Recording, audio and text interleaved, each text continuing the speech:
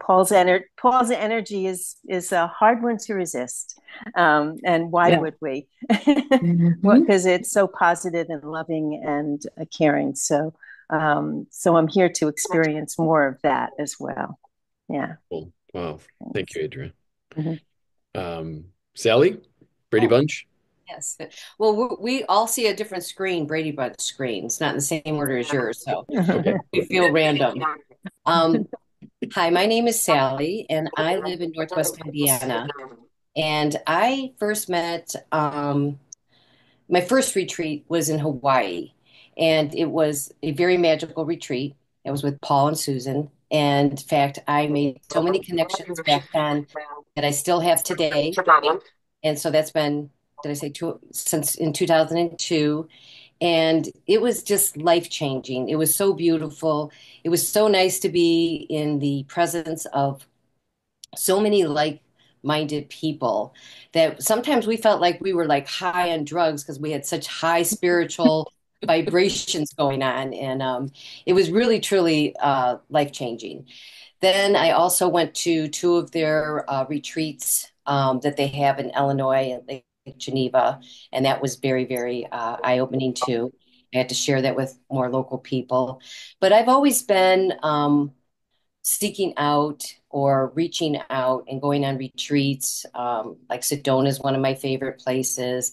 And sometimes you go there for the topics, but mostly I go there just to meet the people. It's the connectivity that you make and the feeling that you get when you're with like-minded people. It's just amazing. There's just constant growth going on. And so Paul reached out and we've talked a couple times over the years, but not as much as recently. And so I was very, very intrigued to get involved and meet all these wonderful people. So, oh, did I say I was from Northwest Indiana? And I also have a place in Florida. So, yeah, I do it. I'm a snowbird for the first time Uh-huh. Cool. last Cool. year Cool. Where's your place in Florida? in Bel Air Bluffs. It was that's between Indian Rocks Beach and Clearwater. So that area got it really bad with Oh, Helene. yeah. And Very yeah. bad. So Yeah. on the Oh, Barrier Island. Well, in But case we all need a yeah. place to stay in the winter, we can just drop at your three yes, just places, go right? right You guys ahead. come on the You're tour. Yeah. welcome. Take the whole round. Take the Door is round. always open. Cool. So, Yeah. Marlo, aloha. Yeah, aloha. Aloha group. I'm so happy to be here. Yeah, my name is Marlo. I'm from Minnesota. And I've just been following Paul, connecting in with this resonance for many years. Followed along with Susan and that whole journey.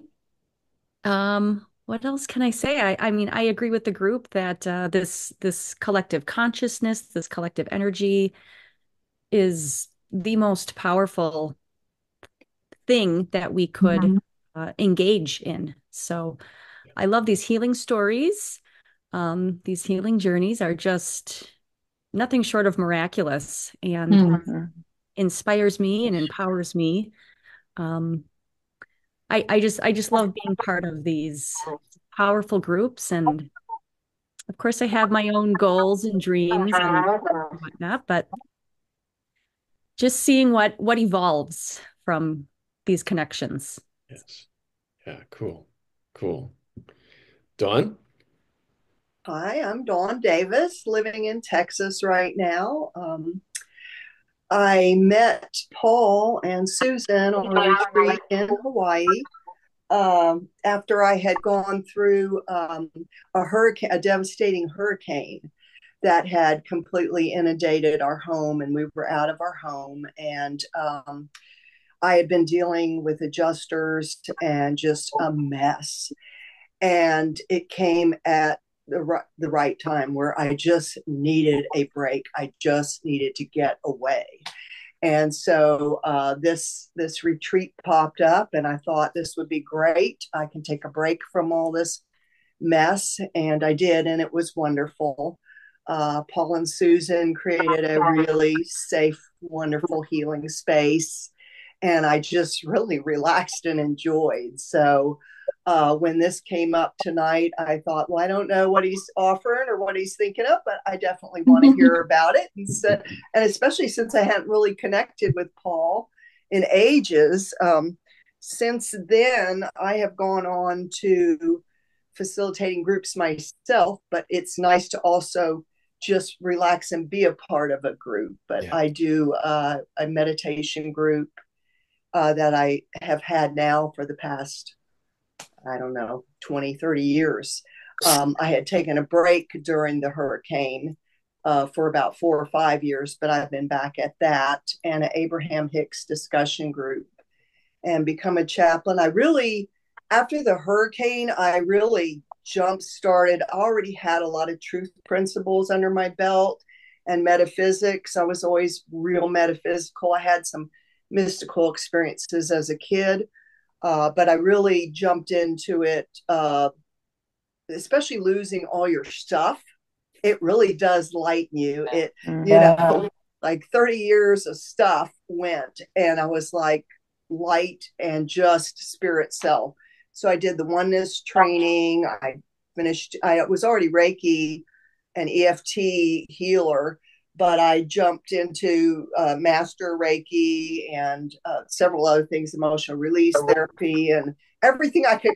You couldn't stop me. I was in everything there for the next few years. It was just total getting in touch with spirit and healing energy and being everything I could be, basically. So that's where I'm at. And I'm actually supposed to be at work today on a couple of businesses, but so I may have to sneak out of here, but I was curious to see what you were offering. Yeah.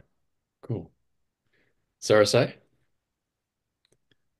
Hey everyone. So I first met Paul through Dreamminder, which I loved and still love. I think I need to get updates or something. I'm several computers later from when that was. I can't even remember what year, but that's how I came to know Paul and then was introduced to Susan as well. And I remember my first retreat was in Hawaii, Living from Vision, and it was just exquisite. It was so magical. I still remember.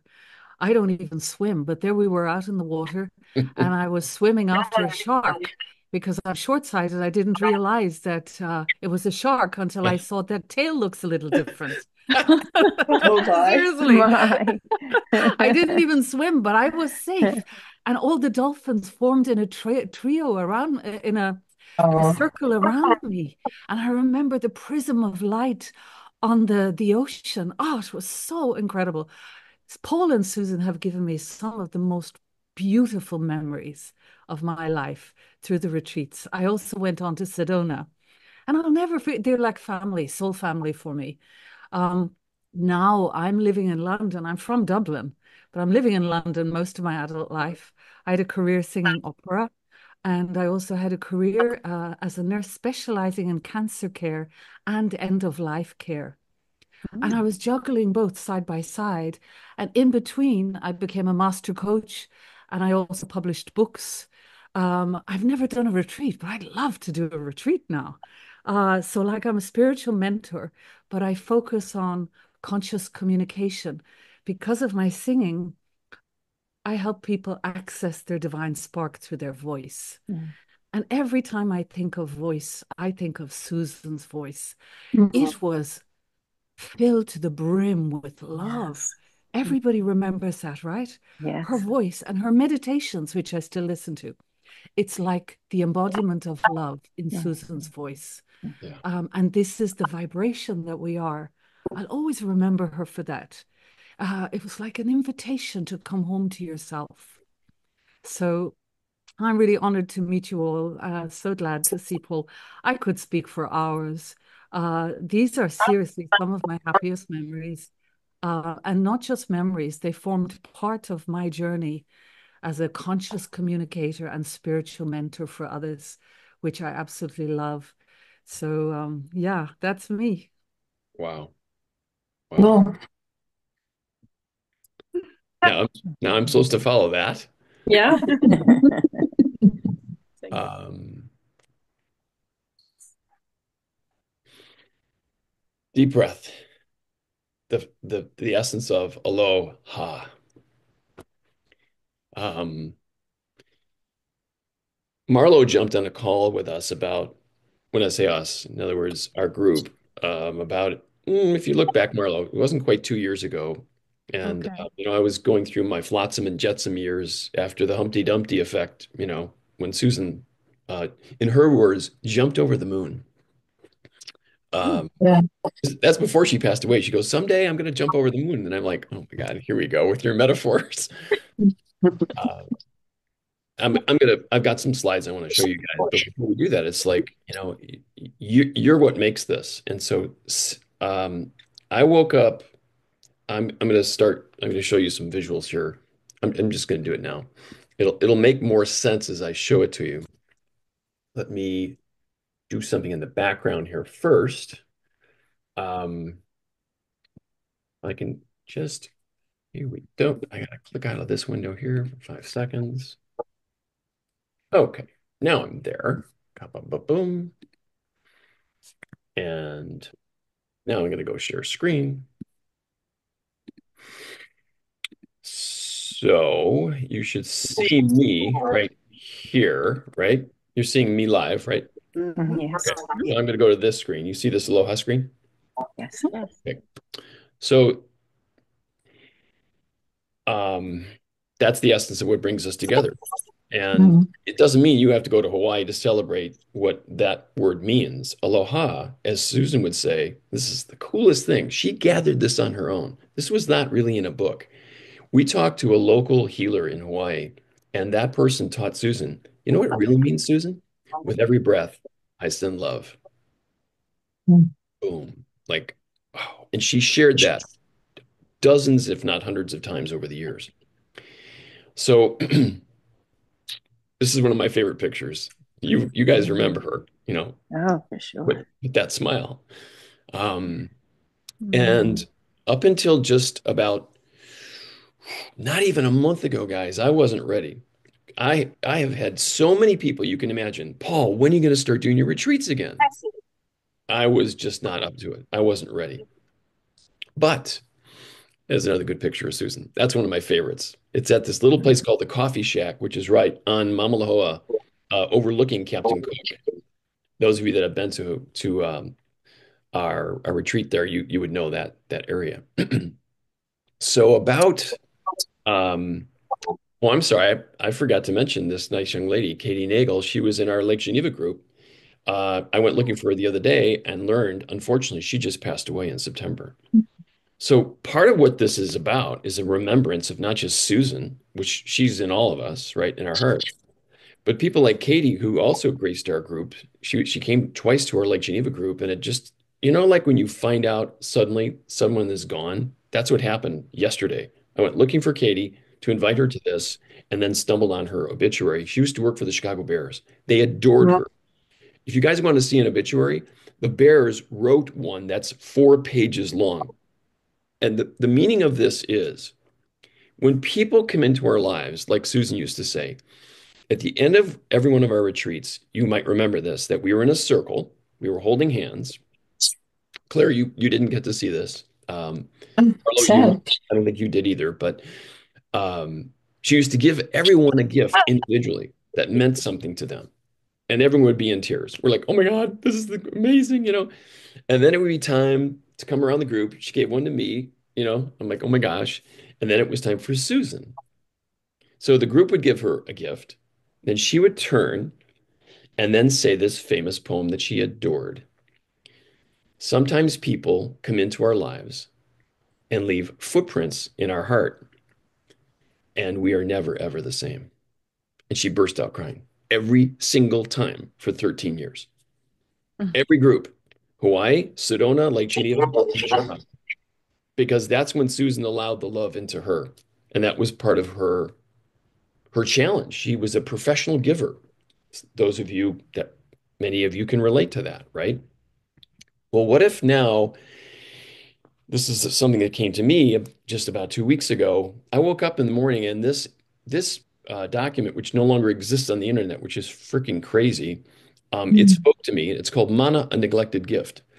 I used to read it at every fire ceremony, Hawaii, Sedona, Lake Geneva. And what it means, it's all about is this thing that there was a time in our civilization when we had such exquisite connection to the purity of life.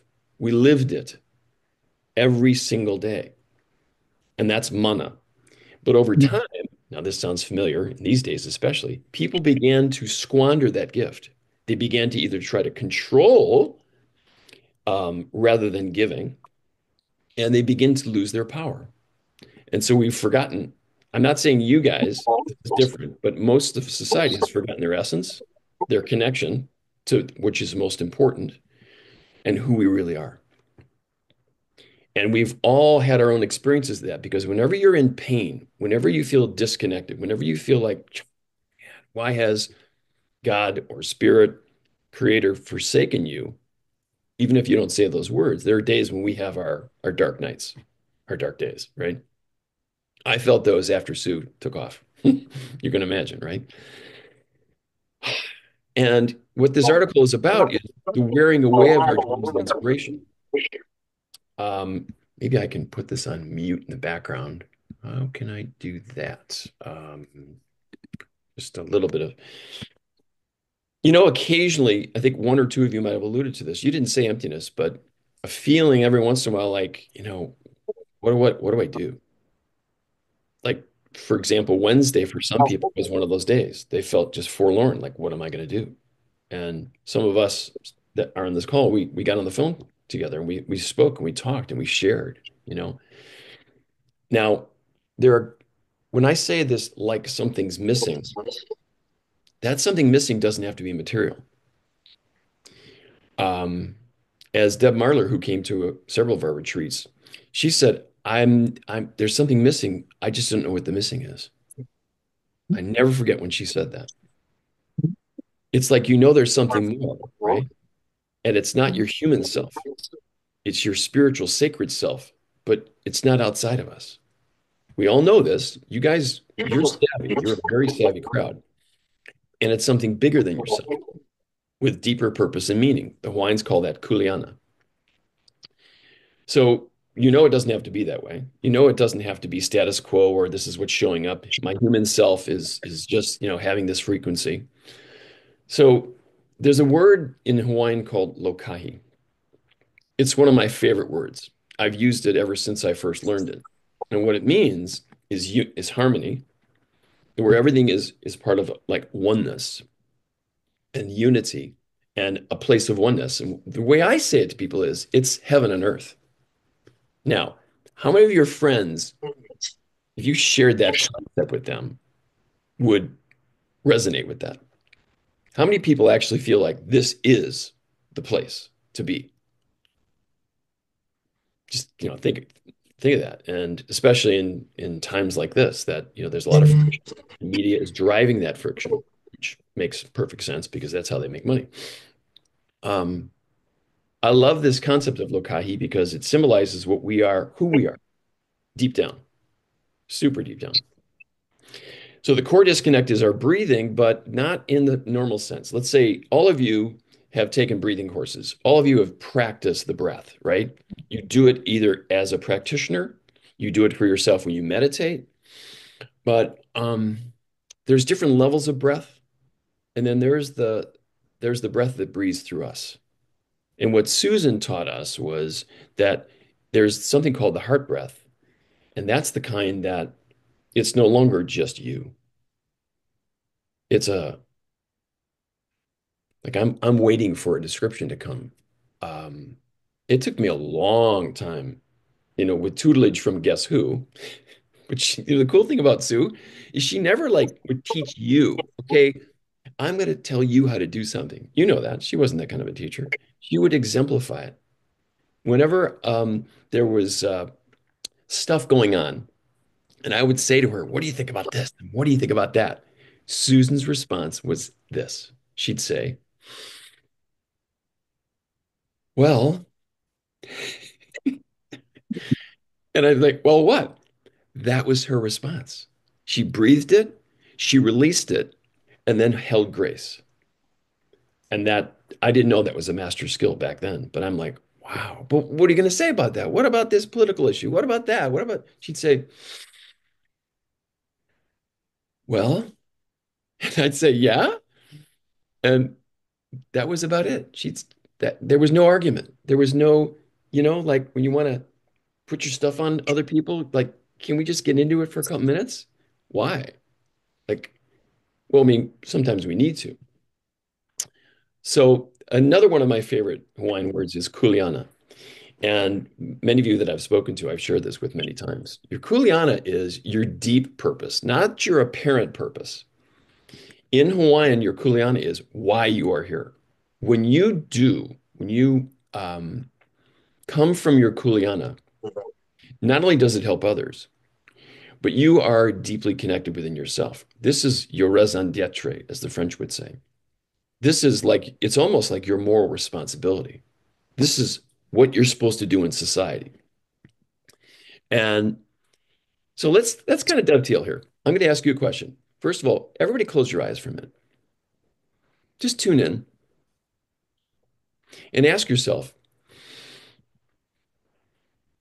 what would you love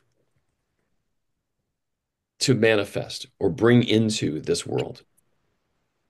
And I mean beyond just a simple manifestation. I mean something that is so big, maybe that you've forgotten about it.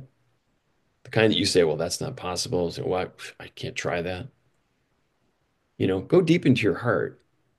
What's your big dream? Doesn't have to be one. Could be big dreams, plural.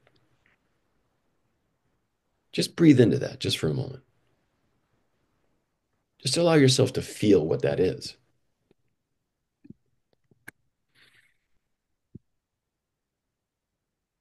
What do you say to yourself about that?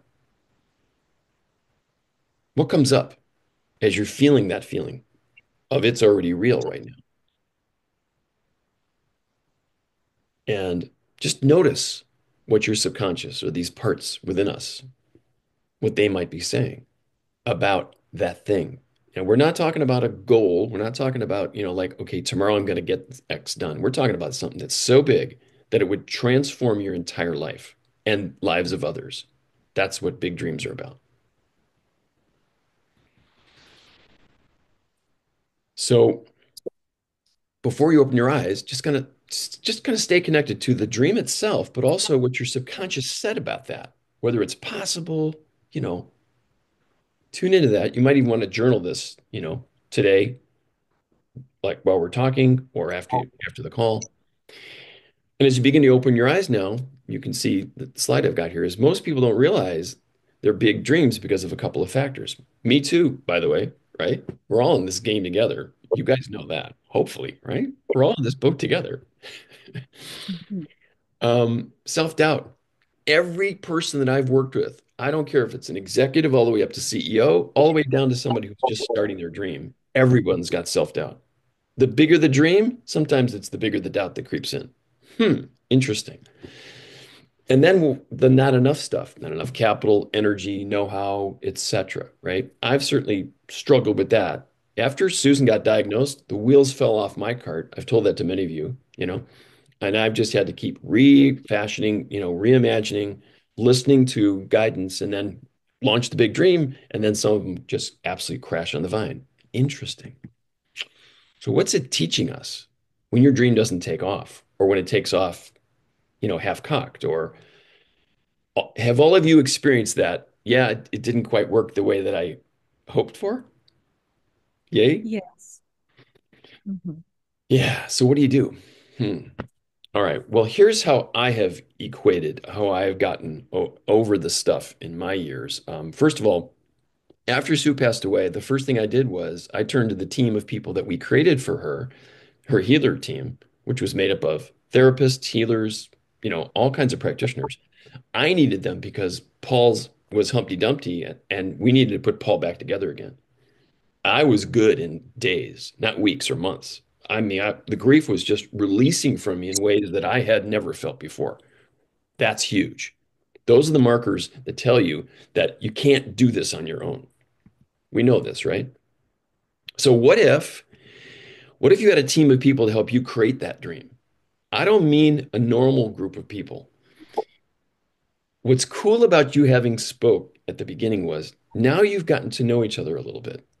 Now imagine we're in the same room together for a couple of days and not just to hear your stories, but your breakthroughs, where you came from, how you got to the breakthrough, what shifts that you made. And and it's not just about the how though. And it's not just about any team. This is a group of really special people made up of people like you, an inspired team. This is what's helped me, every step of the way.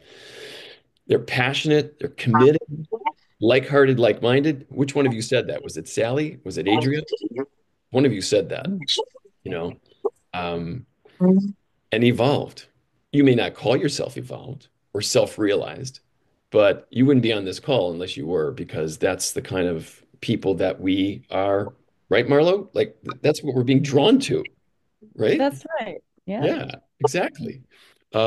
So I interviewed a man a couple weeks ago who told me about this book called Who, Not How. And I stopped. He says, here's where people get exhausted. They get exhausted on the how. How am I going to do this? How am I going to manifest this? What steps? What course? What's this? What's that? That's all how. And it drains us. It's the who that has what you want. And the coolest part is, I'll tell you more about that, is this famous Rumi poem that all of you have heard and you've probably shared with many of your friends. What you're seeking is seeking you right now. It doesn't matter how big that dream is. The fact that you could behold that dream in your heart means that you have the capacity within you to manifest it, but not just by yourself. We need people. We need a team of people.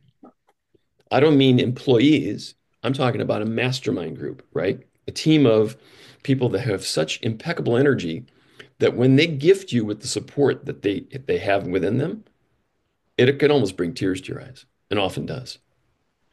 And that's what's been happening for me the more I practice this that we're talking about. So, what's this about? Dawn, you're asking, what's this about? I call it the Lokahi Experience. It's personal one-on-one coaching with me. If you don't need that, that's great, right? If you prefer group coaching and masterminding, that's the who piece. That's people like us coming together online and also peer to peer, which is probably more powerful than anything. So, Marlo and Claire, I was thinking of you guys this morning. You're both in the process of writing your books, correct? Hmm. Okay. Yeah. You think you could support each other in writing those books? Talk about what you've learned, Hello? That'd be awesome. talk about the breakthroughs, right? And then maybe Dawn says, Yeah. "Oh, wait a minute, I wrote a book." You did? Got it published. Yeah, I know. What's the guy's name at Hay House? I can see his picture. Reed Hoffman. You know, Reed, you're serious. We're not talking 3 degrees of separation, folks. These days, it's two. So, what you're seeking, I love it. That's spontaneous stuff. Thank you, Sue. That was Sue that did that, probably, right? Um, what you're seeking is definitely seeking you. The question is, are you willing? Are you willing to release your old self, those limits that I have them, you have them. That's not the point. Okay, that's our human self, right? But how can others assist you in manifesting stuff that, frankly, on your own, you couldn't do because that's not the way it's supposed to be? We were never intended to do this, self-made man or woman. That's bogus. It's not true. No one is self-made. It's always someone there supporting us along the way, right? So this number two piece of the Lokahi experience is really the most important part. But there's icing on the cake, and that's a Hawaii retreat. Now, as Marlo asked the other day, she goes, "Well, I just got back from a trip, and so what's your timing, Paul?" And I go, "Well, here's the cool part. This isn't just one date. We're going to do either a December one, a February/March event, or we might do, hey, Sally, we might do Sedona again. Okay. So don't be concerned about, okay, what date on the calendar the event is. It's going to be part of whatever the Lokahi experience is. During the year, in other words, starting whenever we start, you'll have this like, you know the phrase soup to nuts? Like, the whole enchilada? Why wait for an event to get the good stuff when you can get it starting like right now as we begin this program? Whether that be support from your mastermind partners, whether that be some of the personal sessions that we do together. It's a question of your readiness and how, not how much you want something, because that's ego. It's what in you is calling you to do it. That's the Kuleana piece. So these are pictures of one of the retreats that we did in Hawaii. Sally, you'll recognize this. You were at this one. Um, there's Susan over there and fire ceremonies and stuff. So it's three powerful programs in one. One-on-one coaching, group coaching and masterminding, Hawaii retreat, which is a lot of stuff. We're not into sales stuff. We'll just pass that up. And I'd like to offer you guys a pretty significant discount. It's not dependent on the retreat. Please remember that. If you can't get to a retreat on a certain date, please don't worry about that because it will hold your ticket for the next event. So you'll still get the really, really good stuff. So I asked a few of you this week, what do you think is a reasonable price?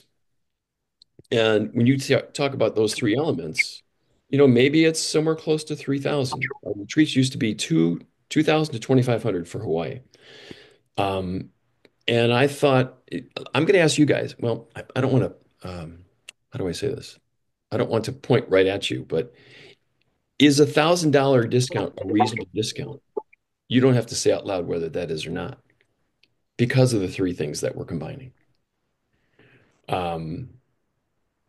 So it's one-on-one coaching, group coaching and masterminding, which I think is the piece. That's the who and not the how. You don't have to figure it out.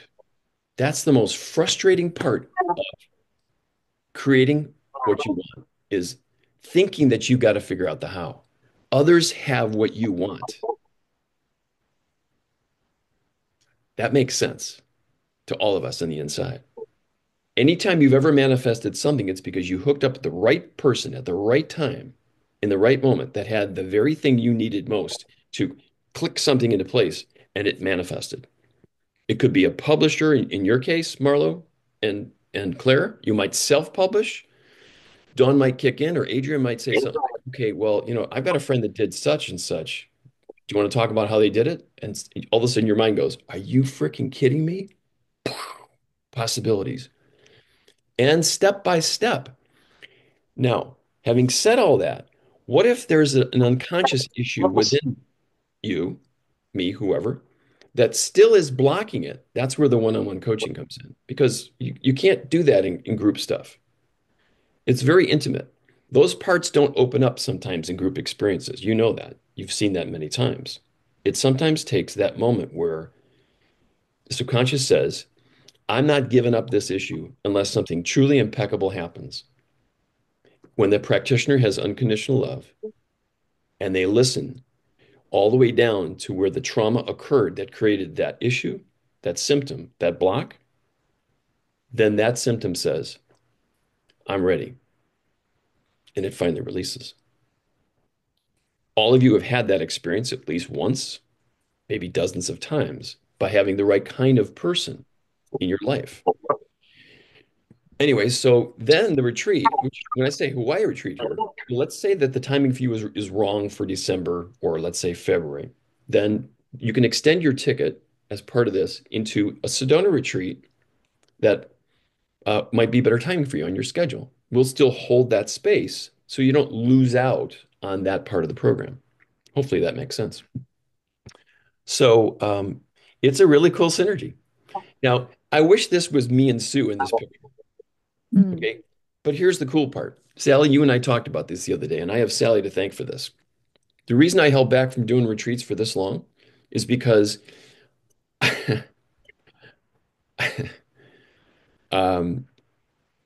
you can't replicate Sue. And that my brain was thinking that. That's the reason why I hesitated and did not do retreats. When Sally and I talked just about barely, not even 2 weeks ago, She said, do you remember this conversation, Sally? Are you there? Yeah. Yeah.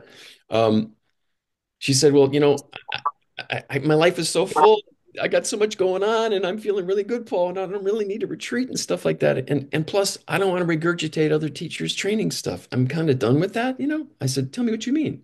She goes, I got to be me. I go, perfect. Because this is what's different now for me too. I'm tired of being the teacher, guys.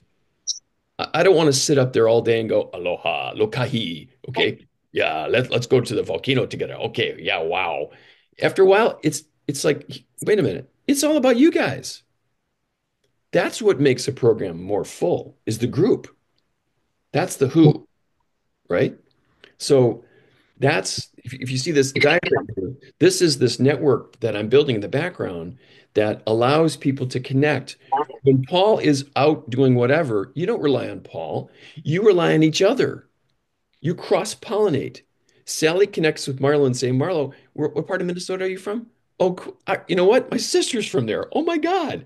And because the software shows your gifts, your talents, some of your posts, Sally might say to Marlo, Marlo, what's the name of your book? And Marlo tells her, that's the coolest freaking name I've ever heard. You want to jump on the phone sometime and let's talk about how we can support each other.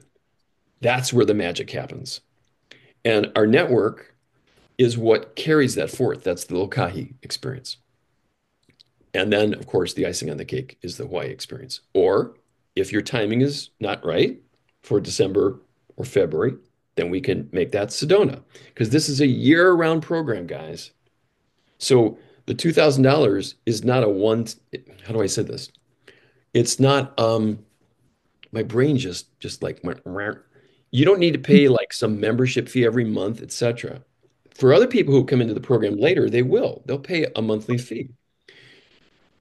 If there's anything I need, and one of my friends said, you shouldn't use the word need, Paul.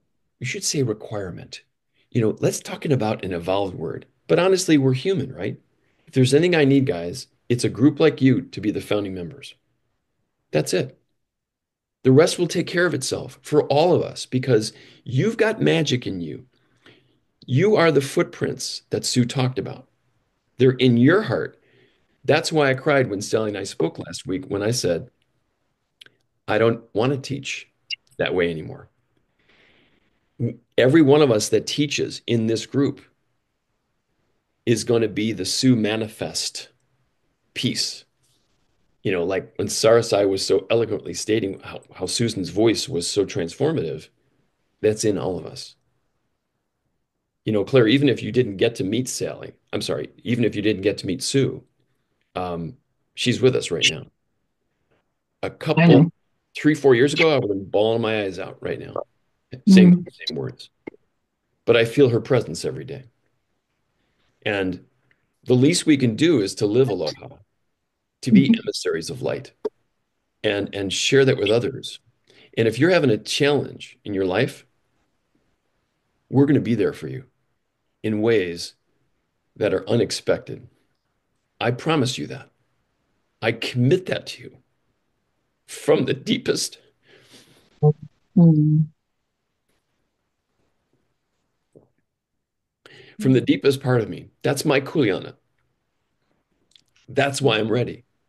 Because it's not just going to be Paul.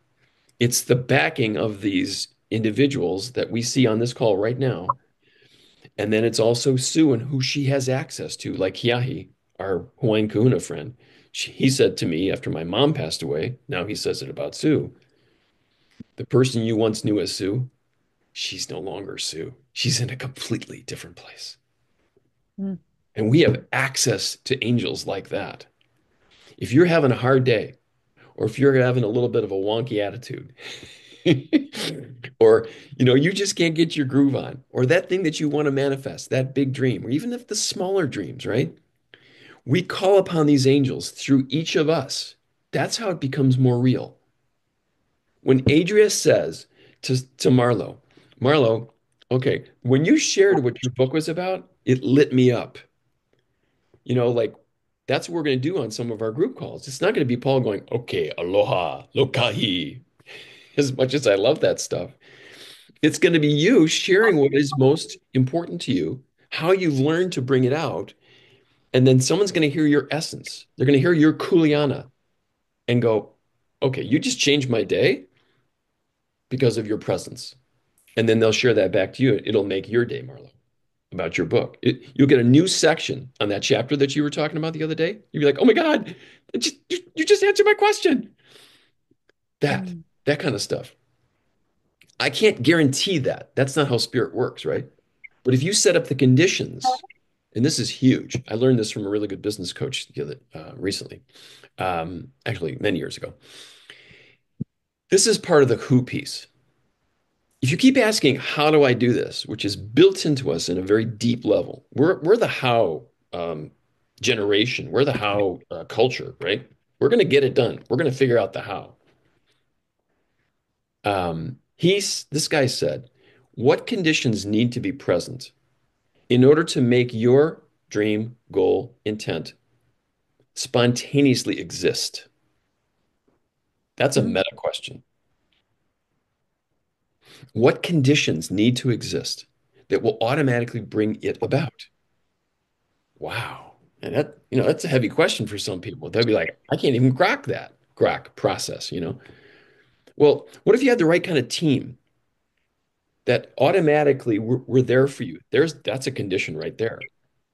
Another example of a condition is, let's say you want to lose weight or you want to get in shape. You don't just go to a gym because you might get lazy one day and not go to the gym, but you would pay a coach X amount per month that is going to show up when you show up. And if you don't show up, then you've just lost your money for that coach. That's a condition. That's only one kind. Other conditions are like when you make a commitment to others, I'm going to do this, and they show up, and what if you didn't? You just broke that. You won't do that when you make a promise to others, you know? And those are what do you want to call them? The foundational premises of being in a mastermind group. Trust, connection, community, support. I'm here for you without condition. You, I could ask open-ended, how many of you have that right now in your life? You could drop that in the chat. Or how many have experienced that in your life? Um, or how many of you long for that, you know? So here's how it works. First, there's the membership piece. We'd start on that immediately. Like you start connecting with each other, like in the first day of joining the Lokahi experience. And then we do the group coaching and masterminding. So now we've got this synergistic factor. Okay, now it's like you get your game on, no matter what it is. It might be that you don't even know what your big dream is. And yet the group brings it out of you, and you're like, wow. How many of you, I'm going to ask you a question. Um, how many of you have become aware occasionally that you've stopped dreaming by a sound of yays or nays?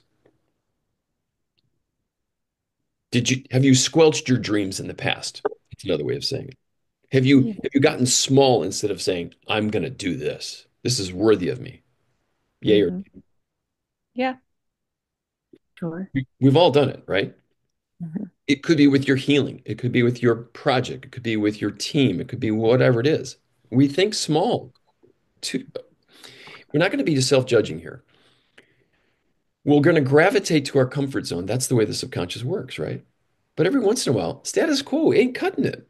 You know, humility, which you all have, um, is not going to get your work out there to the world or get you to the next manifestation of what you want most.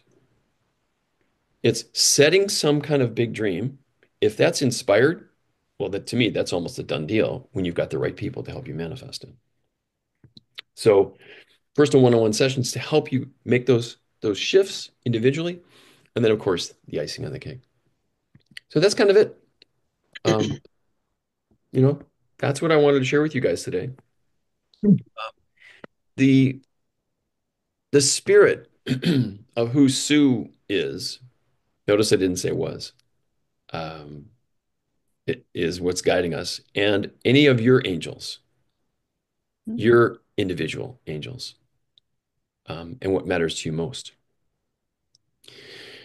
So, any questions? Anything that you'd love to share?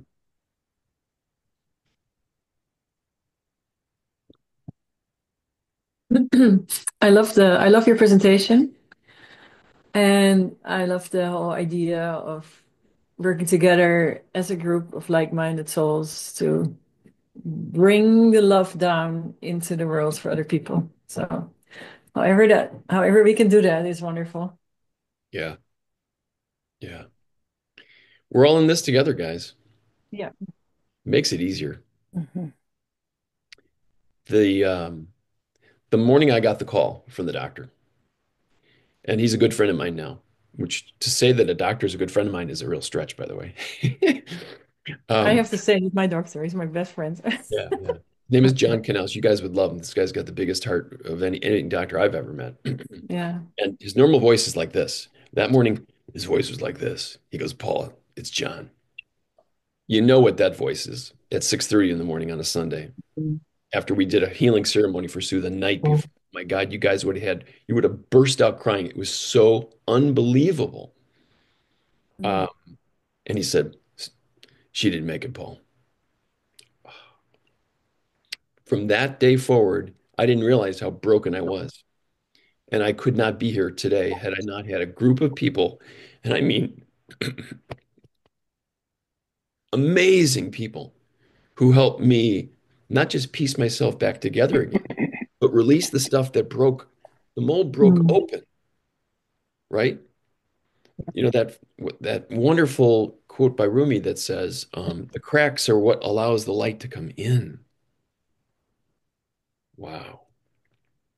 So whatever your whatever phase you are in your life, or as you're listening to this as a recording, because there's a lot of people that wanted to make it today that couldn't.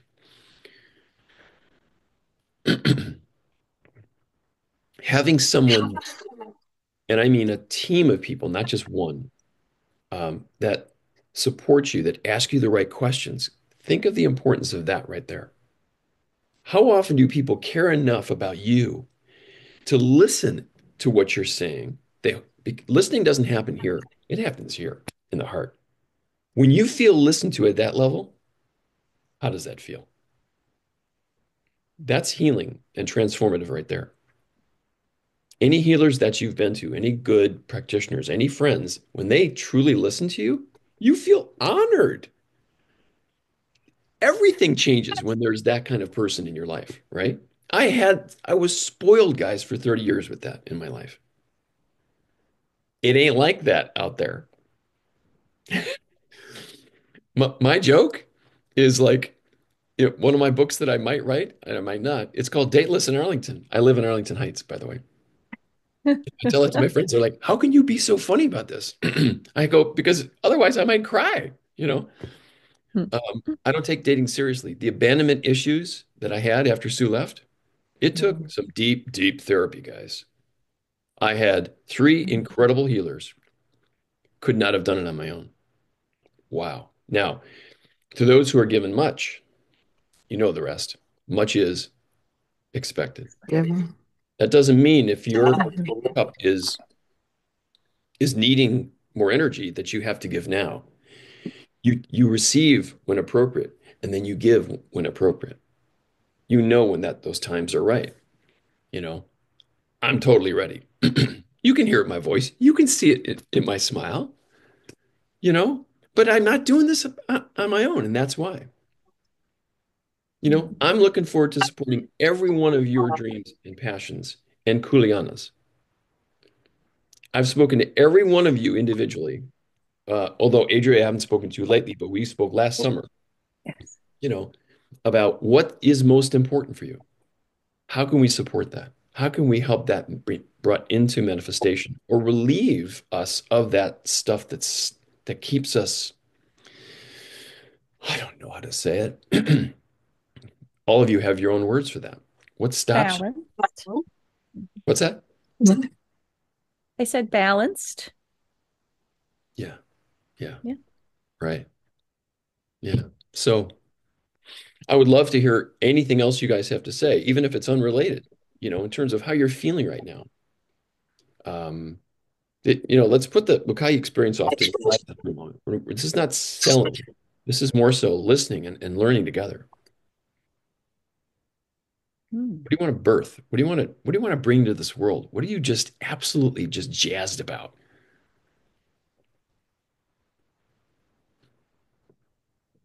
I can say something. So I don't know if you read my book. I think I sent a copy of my book to you. I don't know if you ever got around to reading it, but because I had so much experience in end of life transitions and cancer care, I've always been open to integrative medicine, but also to living consciously. And I have so much experience of seeing people end their lives not like Susan, but the multitude of people have no clue who they are, never felt seen and known truly on a soul level, and basically were blindfolded going through life, and then ended up with having a sudden diagnosis, maybe where time ran out and energy ran out, and they couldn't, if the opportunity to live consciously was snatched away from them. And so I wrote a book detailing some of the experiences I'd had with people so that we could learn from the ones who went before. But it's really interesting to me, Paul, that sorry for the phone. I'm actually preparing a program at the moment, which is on the same topic.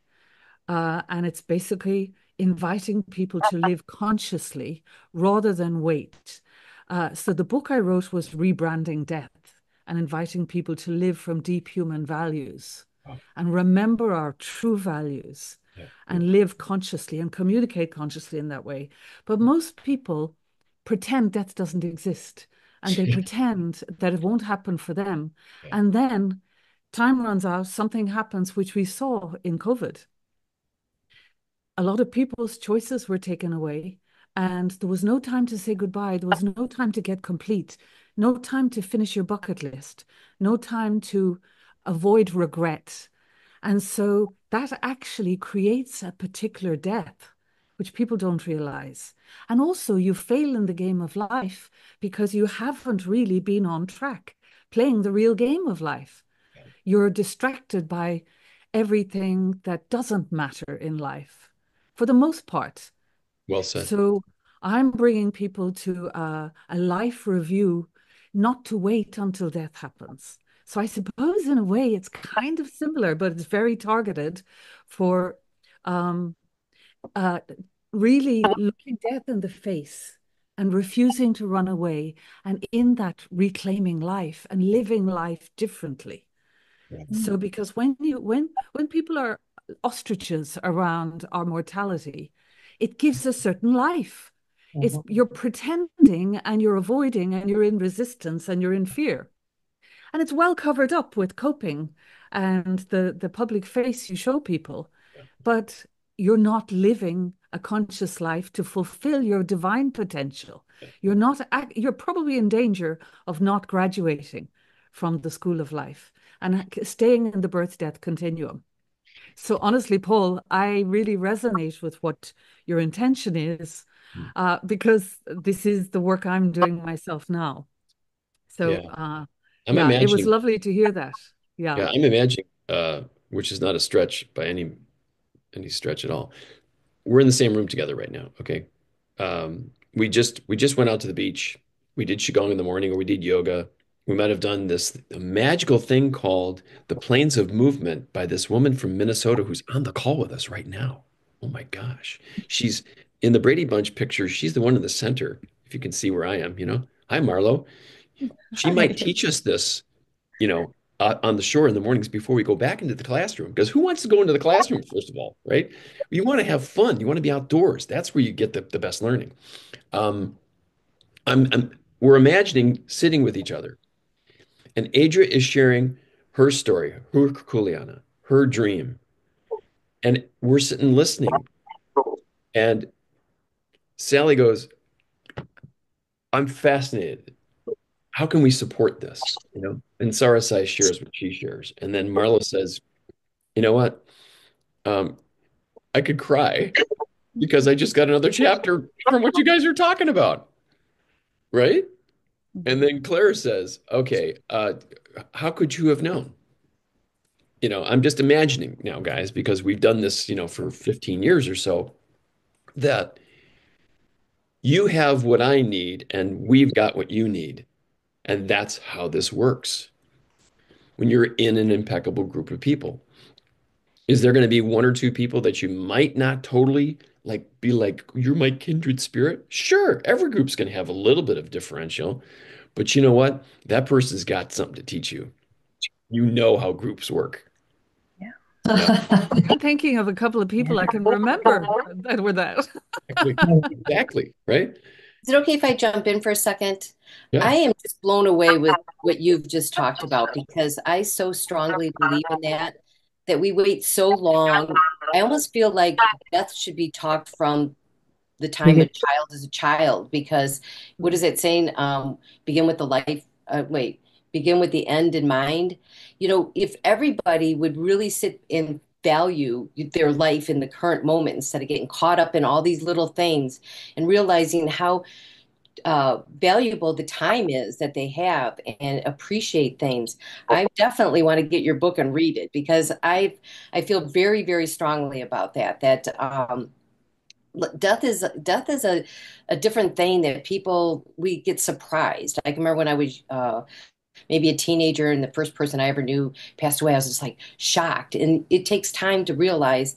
And then when you go through a lot of deaths, like I had a sudden death of a fiance, and I remember I think I was at a halfway decent spot at that time because I remember the first thing I said to myself is, okay, stop. Look at the light of the tunnel. Look at the light at the end of the tunnel. It's teeny tiny and I can't see because I didn't know when I was ever going to stop crying. Months it felt like because he fell down a flight of stairs and instantly died and it was just devastating. And so going through that just knocked me off. And then I'm from with 8 kids in the family. 4 of my siblings have passed away, 3 of them from cancer. So you start experiencing things and it doesn't take the feelings away, but it brings in the reality component that this is a part of our life, and it has me thinking so differently now that my death is something. My last brother that passed away, when he was in the hospital room and he wasn't expected to be there, he was still doing well, it seemed like. And he looked around and goes, "Oh, so I'm going to die here." That was like such empowering words in a weird way because we're all going to die. And I've told my granddaughter, who's only 14, I said, we have to cherish life. Everybody you know is either going to die before you or after you. And that sounds like so stunning to people that you would talk to somebody at a young age about that. But to me, it's allowed me, the death of my loved ones have allowed me to live a better life. And acceptance is the key, that it is part of life. So I am looking forward to reading your book. And God bless you for doing the work you do. Oh, thanks. But Yeah. just like Paul said, talking about Susan, um, we are not the body. We are Right. not the mind. So actually, you don't die. The Right. body dies, but you don't. So Exactly. it's a big illusion. It's a big psyop in a way that you can die because you weren't even born. You are divine consciousness, always, always present, right, Paul? Really And so well said. Susan Yeah. embodies that. Yes. That's how she lived. Uh-huh. So, and this is who we all are at the essence. We are embodiments of love, divine love. And I mean, for me, I renamed death as the angel of awakening and remembering, Yeah. the angel of life. So Yeah. it's like our thinking. We don't even examine how we think. People think they think and believe things about death that they never even examined. They never even looked at it. It's just like conditioning, right, Paul? Yeah, and I was thinking of something that Sue was right when you were talking, Sarasai. I'm also hearing Marlo on the side channel, on the side band, because she's a hospice worker. Mhm. This gal, y- y- uh, uh, we, how do I say this? Because Sue's coming in now too. You know, Sue was not one of those teachers that would say, "Okay, here's what we're going to teach." What? No, she was like, "Okay, would you like to learn the ways of the heart? We'd be like, yeah.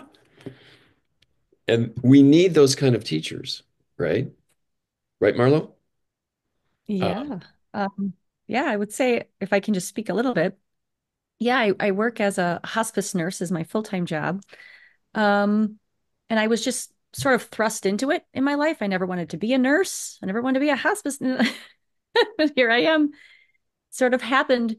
I say my original life, I was a breath worker. I worked with movement. I did a lot with yoga, Pilates, all those modalities. I think it's extremely healing, cleansing, and it gets things moving in your life.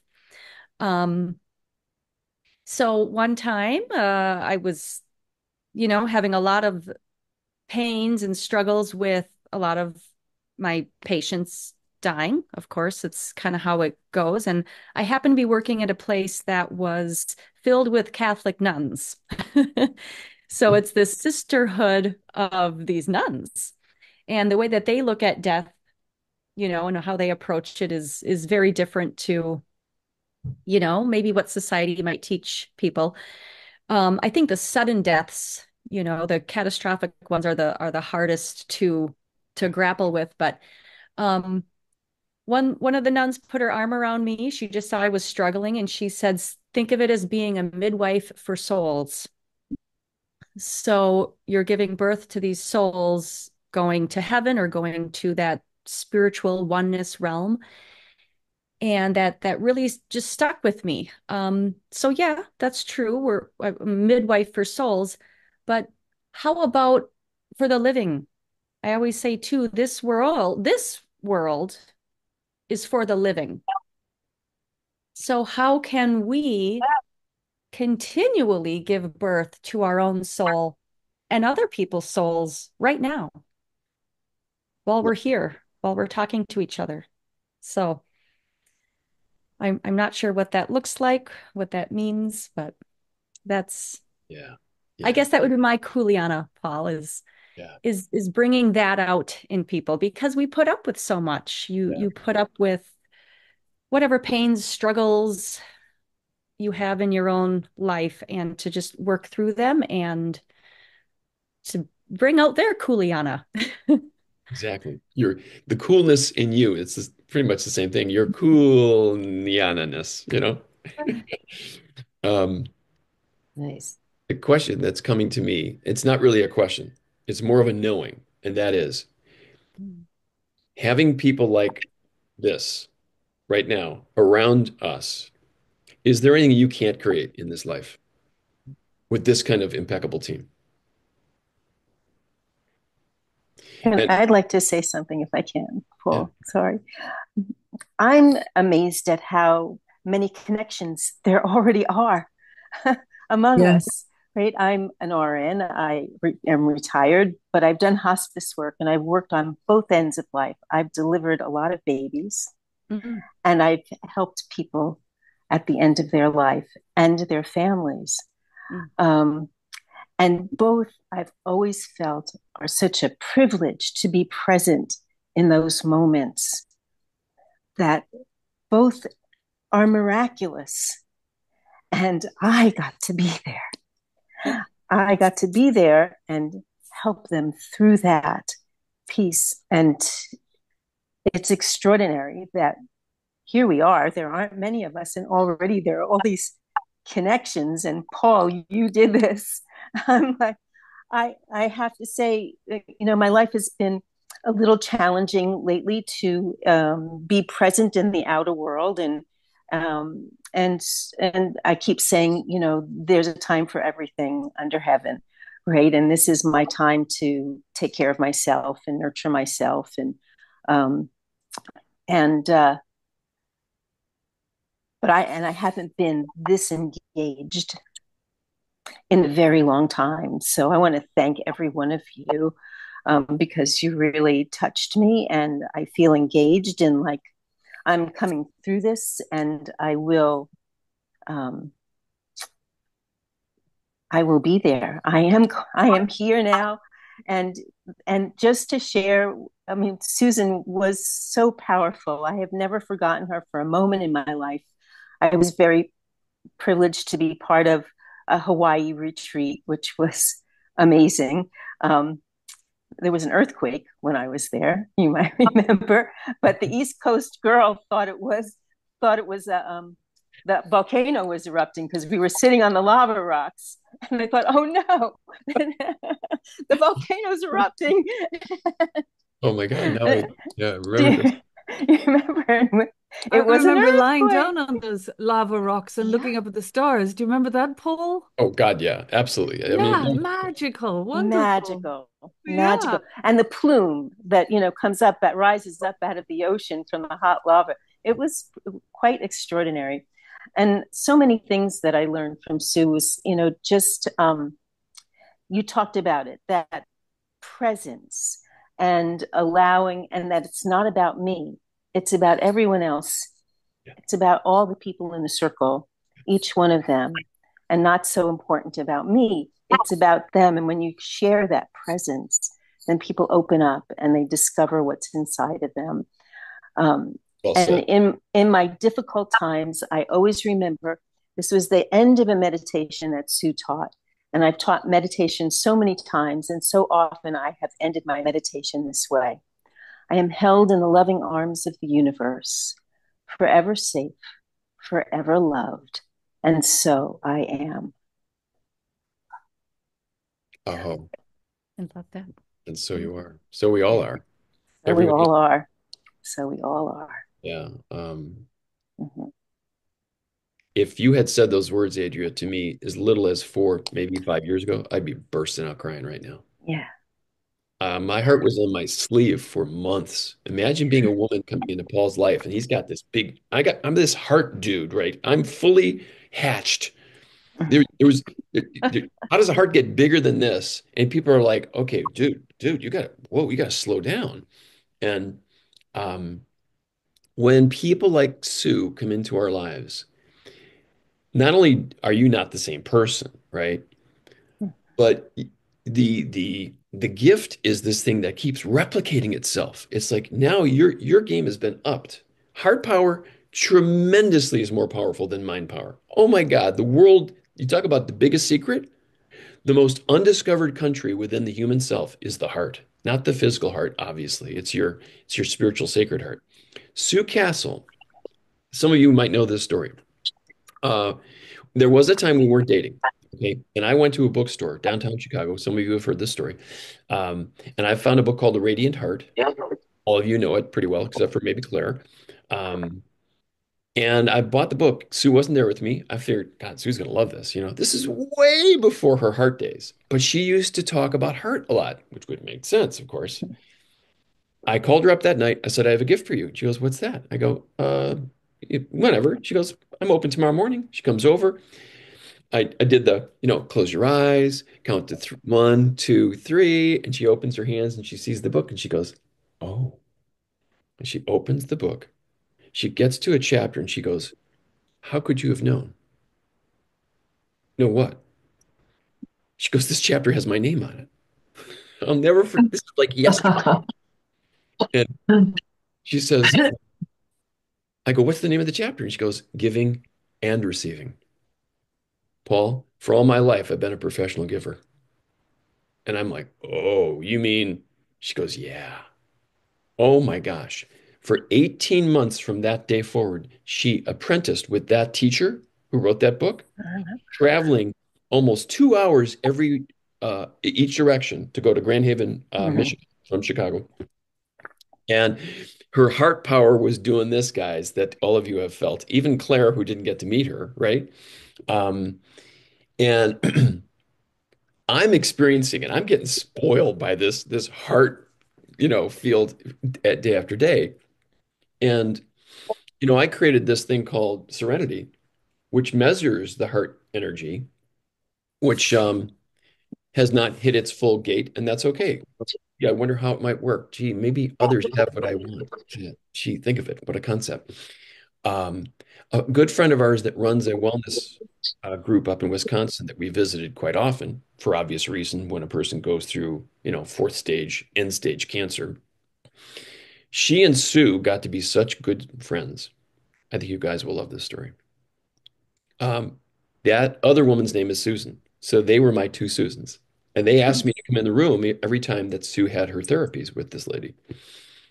Um, when Sue Castle passed, it broke this other woman, Susan Rohr is her last name. It broke her heart because it was like her sister, you know. And she only got to know her over like 6 months, 8 months, maybe, not quite, you know. Well, you don't need a long time to get to know someone at the soul level, right? So about a year later, well, I'm sorry, actually several years later, when I created Serenity, I asked Susan Rohr, can we jump on a Zoom call? You know, I want to demo it for you and how it works. So she's got her phone and she's reading her heart energy, and this big smile is coming across her face. And she looks at me and she goes, "There's my HRS, Paul," and it was a really high number. I'm like, "Well, that makes sense." She then says these salient words, and I burst out crying. Sue would be so proud of you. Mm. It's like when we're doing what we're supposed to be doing, um, that's Kuleana, folks. And it doesn't mean if you're not doing it that things aren't right. No, no, no, no. It's a process. Not everybody knows this deep thing, right? That's okay. You have variations of that deepness, of that Kuleana-ness. You practice it, but how do you know? You look in the eyes and the hearts of other people, and they'll tell you, you are in your zone. How how did you know to say that? What you just said just changed me. That's Kuleana land when you do that, because it's a gift meant to be given. That's it. Keep it for yourself. That's the squandering that Mana neglected gift article is all about. That's what's happening. I won't name names. You go to any place you want for people who squander that gift. We all know who people like that are, right? The opposite of giving is taking, right? There's takers and there's givers. If you balance that, now you got like Lokahi. You can receive, like Susan said, and you know, her deepest wound was it was hard for her to receive. It's okay. Now she's in a place where there is no polarity. Actually, according to that doctor that I told you about, his brother, who's an empath, said in the same conversation that Sunday morning, Paul, I was talking to my brother last night. Sue keeps coming up in these conversations. I'm like, what are you saying? And he says, she's already back. I'm sorry, that was 2 mornings later. My brain is freaking out. I'm like, you just called me to say she's gone, and now you say she's back? Yeah. I go, can you share me some of the details? He goes, you know what? They're calling me into surgery. I gotta go. Goodbye. I'm like, what? You can't be serious. You can't leave me like this. And I called him several times. I'm like, John, can you continue that story? I don't know. I don't know. That's my bro. The only person stranger than him is you, Paul. I don't know. You know, he's just a card. So knowing that, I didn't go looking for Sue, thinking she remanifested. I'm doing what we're doing now, Yeah, definitely. listening, keeping our eyes peeled for people who carry this love in their hearts. You deserve that, every one of you, and giving that then balances that out, right? So as we conclude here, thank you, every one of you, by the way, for coming today. Thank you for sharing your stories because that's what makes this magical. You know, you said, Adria, thank you, Paul, for doing this. Well, I'm just a facilitator. You know, I just said I'm doing what I was told to do, what I was guided to do, right? And I hope to do more of this, whatever that means, as we expand what the Lokahi experience is. And oh, did I forget? Another icing on the cake is going to be um, Serenity, is the app itself. As I said to Marlo a couple days ago, I need your help in crafting it to be something better than it already is. More useful, more resourceful, more adaptive, Because in today's world, this is an attention economy world, and it's attention deficit more than we've ever seen. And there's another group of people who are the most affected, and that is anyone under millennial age. They're more distracted than any generations in history. And when you look across the street and you see a kid who's doing this, I just saw a little girl. She couldn't have been 10 years old, and she wouldn't even look up. And I'm thinking, her parents, why did they give her one if she's that young? Well, whatever, that's a judgment, right? So uh, that would be my one of my asks, that you help me craft that. If you guys join this, and if you don't, well, that's cool. We'll talk offline. So again, thank you. Mahalo to Thank you, every one of Paul. you. Thank you, Thank group. you. Thank you, everyone. Thank Thank you. you. Thank Yeah, you. hope to get together again and see you again. I'm going to do another one of these next week. In other words, like an intro, and it'll be different next time. Um, uh, big time mahalo. You guys are so very special. To say that people like Susan or your grandparents or your sisters or brothers or loved ones that have passed are smiling upon you, upon us right now, is a vast understatement. Mhm. Yeah. Paul, Wonderful. can I just say thank you? Thank you for inviting us to join you in this space. And thank you for your authenticity, your huge heart, and your love. Um, when I think of Susan, I also think of everything was an expression of love. I think of the workbooks, which I still have and still look at, and how everything was beautiful in it.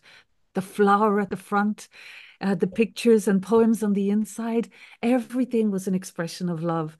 And this is the continuation of that love through you. Yeah, I've got everything stuff was like so this. beautiful. Yeah, Yeah, exactly. Yeah. yeah. So And meaningful. thank Thank you. you for saying that, Sarasai. Uh, this is one of my favorite pictures of Sue. It's in the garden near Mm. hold on now. And it's just so Sue, when you look into her face. She's just so in her kuleana, Mm. we didn't talk about the word for heart. It's called pu'uvai, Puuwai. The wai is the flowing, like Hawaii. And the pu'u is the opening. So it's the opening of the flowingness of what this thing is. That's what the heart is meant to do. It's meant to open. And in this world, we've never seen more closed hearts. That's not a judgment. That's an opportunity. It's a calling. When we see closed hearts, we embrace. We don't judge. Nope. I don't care what political side you're on. I don't care what you're spewing at me. Actually, you're not spewing. Oh, gee, I wonder why they're not spewing. Because maybe on my receptor sites don't need spewing. Wow, there's a concept. Very few of you get spewed at, I bet. Would you agree? Do you think that might be true? I It's all are I almost projection never anyway. get. What's that? We're all one, right? So anything that you get out there on the external is you yourself. So Yeah, there's yeah, the work, there's the homework. yeah.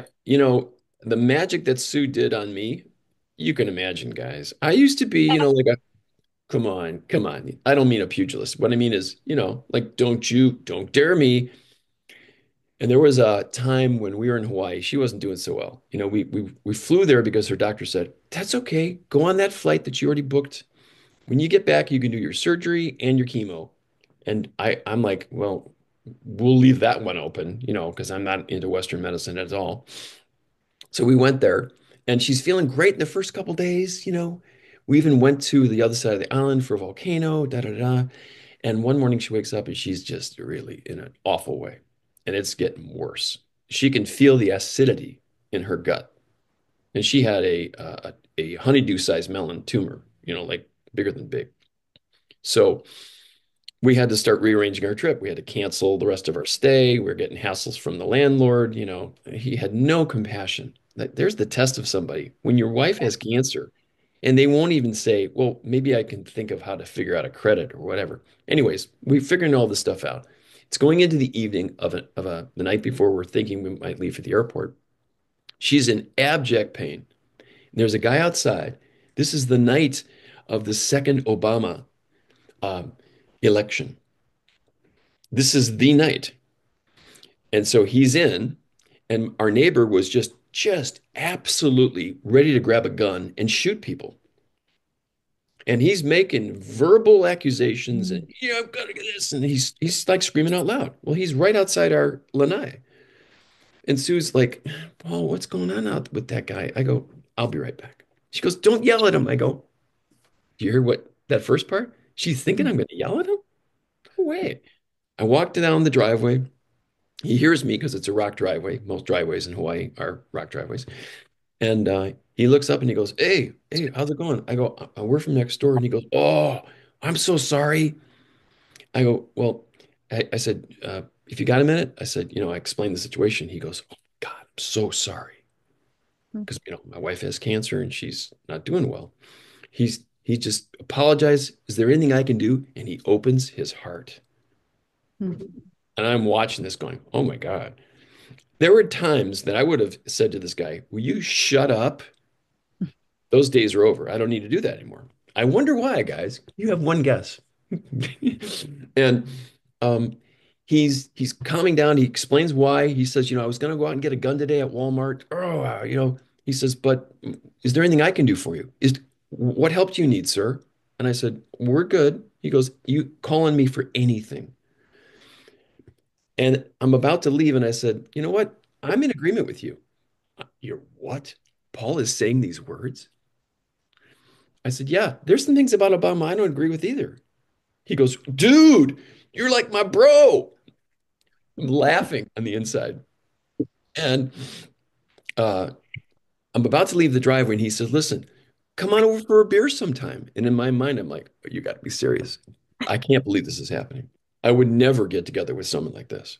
But that's the beauty of heart energy.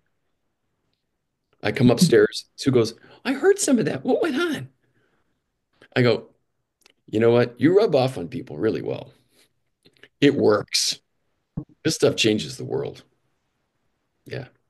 So that's just one of the many occurrences that has happened. So it doesn't matter what color hats people wear and, all their belief systems. It's like, we're good. We are on the same planet together. We're going to get through this. That's my vibe. That's my credo, right, Marlo? Mm-hmm. Yeah. We're absolutely getting through this. It's only going to get better from here. Exactly. That's right. Yeah.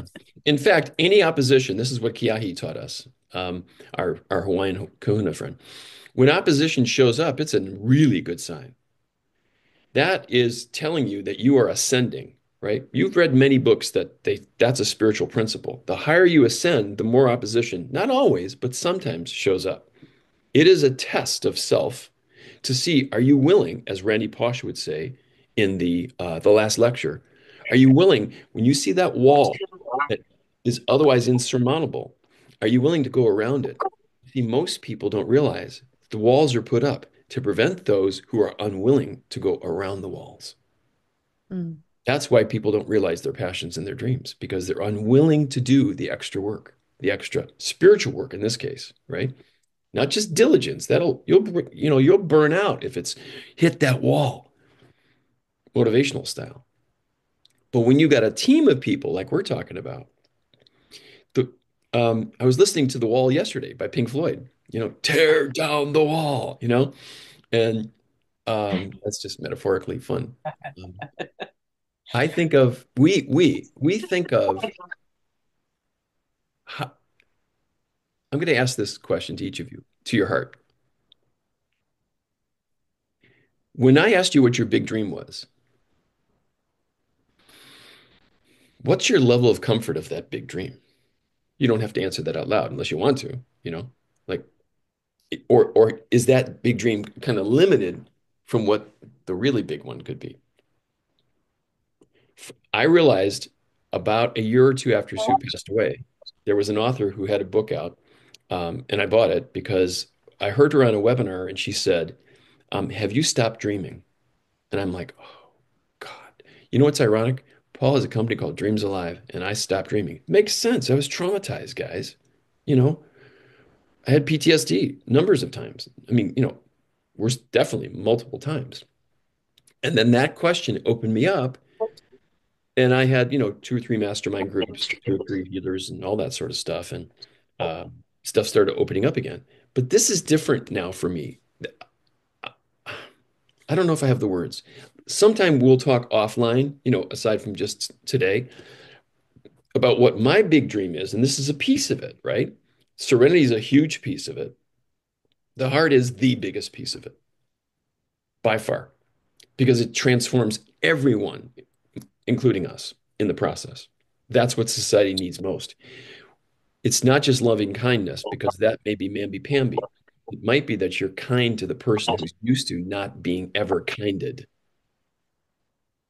because their receptor sites are fried with abuse from a very young age, and they can't take in love from average people, but they can take in bro love, right? Or they can take in tough love, but if it's too soft, maybe it needs to be like, when you get a nice massage and they go, okay, I can handle that. Not too much. Yeah. All right. Thanks, everyone. Thank you. Thank you. Wow. Thank Much you. mahalo. I'll send you links for the Lokahi Experience, how to sign up and reserve and stuff like that. Have a great weekend, and look forward to connecting again. Thanks. Indeed. Thank you. Much Thank love. you. And namaste. Namaste. Namaste. Aloha.